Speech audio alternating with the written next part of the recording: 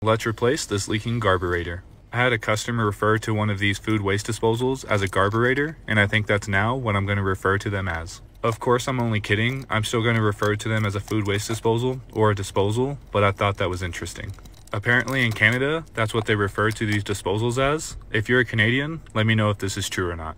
For the disposal mounting flange, I'm going to be using plumber's putty and not silicone. For whatever reason, people online seem to be really into using silicone, and I've just never used it.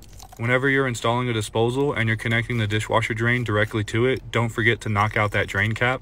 I've gone to customers' homes before where they've replaced the disposal and then bought a new dishwasher because they thought there was an issue with their dishwasher when it wasn't draining. If you work with a lot of tubular piping and you don't already have this Knipex Bix cutter, I highly recommend that you get one. Of course, I have a link to it in my link tree if you're interested.